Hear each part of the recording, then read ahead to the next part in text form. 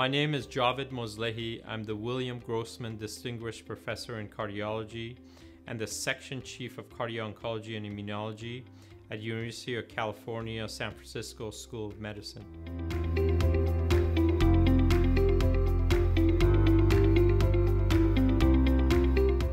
As a cardiologist, I work collaboratively with oncologists to promote and optimize cardiovascular health prior to cancer treatment.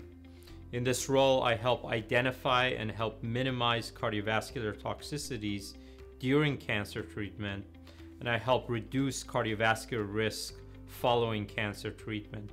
Cardio-oncologists provide care for newly diagnosed cancer patients with existing cardiovascular issues, as well as patients who develop cardiovascular adverse reactions from cancer therapies.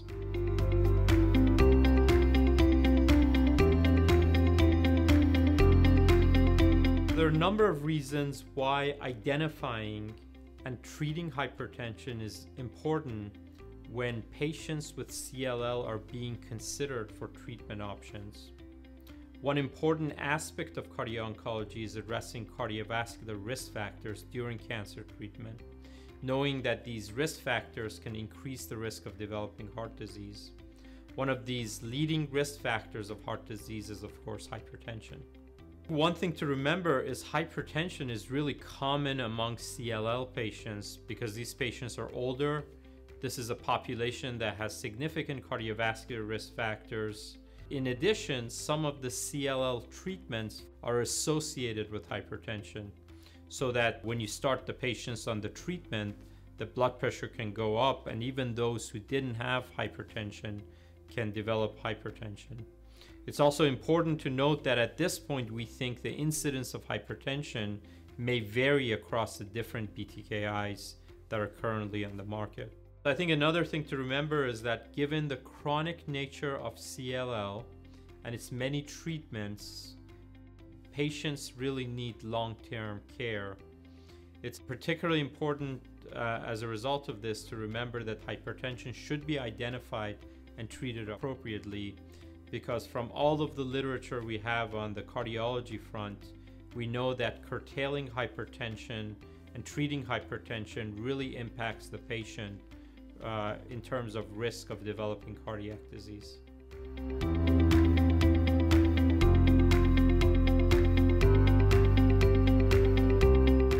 The challenges in controlling hypertension are often underappreciated.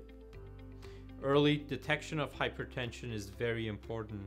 It is often known as a silent killer because it may show no symptoms and can still put the patients at increased risk of heart failure, heart disease, and stroke. Hypertension can lead to end organ damage even before symptoms are present. It's also important to note that hypertension is linked to 1.7 times increased risk of developing new onset arrhythmias such as atrial fibrillation, and a 1.5 times increased risk of progression to permanent atrial fibrillation.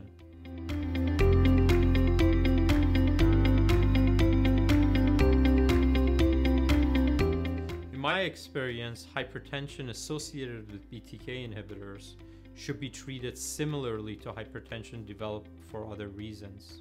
When prescribing antihypertensive medications for CLL patients, I am always sure to consider each person's comorbidities. Also, the potential for pharmacokinetic interactions between any medications they may already be taking and the antihypertensive medication chosen.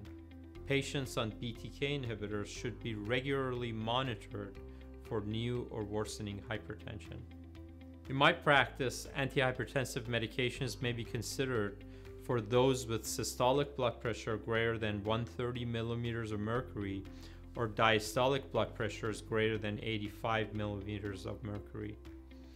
Note that this is really a personalized decision depending on the patient, since lifestyle modifications may be the preferred first line of treatment for some patients. It's also important to note that many patients take more than one medication in order to bring their blood pressure down to their treatment goal.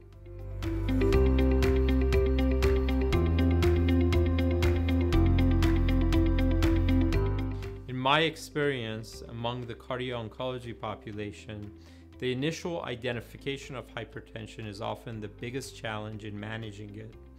Physicians, including oncologists, need to make blood pressure an important variable to identify and treat during routine cancer visits, especially since some CLL therapies may increase blood pressure.